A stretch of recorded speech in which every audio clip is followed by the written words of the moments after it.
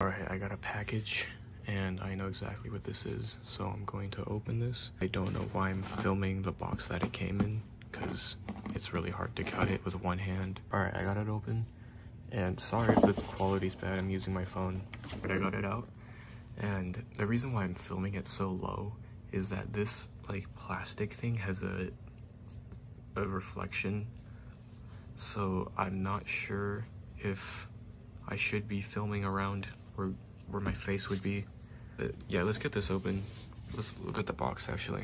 And I think I said this with my other unboxings on this channel, but if you're looking for a review or like an in-depth look into like everything, then you're in the wrong place, because I'm just gonna open it and put it on my channel. And here's the top, by the way. I'm leaning back so far so it doesn't get a reflection in my face, but yeah, hopefully that doesn't reflect anything. I'll have to blur it if it does, but yeah, that's the top. All right, here is it out of the packaging in the plastic mold or whatever. Weirdly enough, there's like a hole so you can like touch your face. Okay, I got that open. Hopefully that doesn't reflect anything. This base is reflective too, so I'm a little scared of that. I don't know where this is supposed to go. Like right here. No, that's upside down. There you go.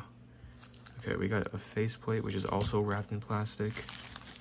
And then the figure itself, also wrapped in plastic, so another cut. Okay, so I had the decapitator to get off the plastic, and weirdly enough, it has like a, I don't know what you call this, a peg, that normally like dolls and like action figures have, and usually for figures it's more like rectangular, but this one is like, it's weird. But yeah, I'll show you the head too while it's detached. On the camera, it looks like she has brown hair, but in real life it looks more purple, akin to like the show itself. Yeah, there's the face. Okay, so I found out why it has like the circular peg. It's so you can move her head around. That's so weird. I don't know. I'm pretty sure you're, oh my god, I almost dropped it. I'm pretty sure you're supposed to be moving the head around, unless it's just loose.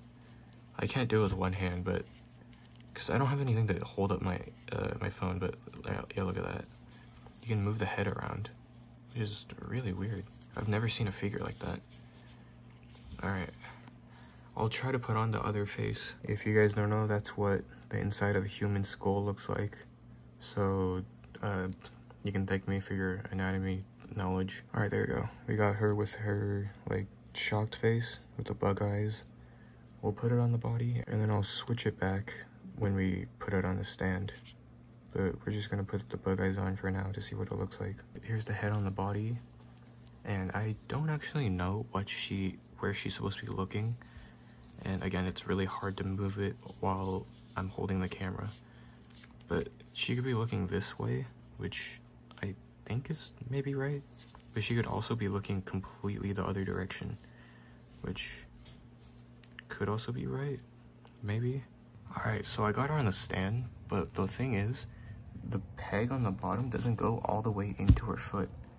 So I don't know if she's supposed to be floating like this, but this way you can like turn her around and stuff. So maybe it's supposed to be like this. I'm not too sure. Here's the figure.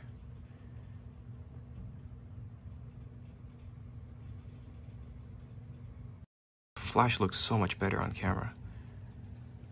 But I know some of you perverts just come here for this shot, so there you go.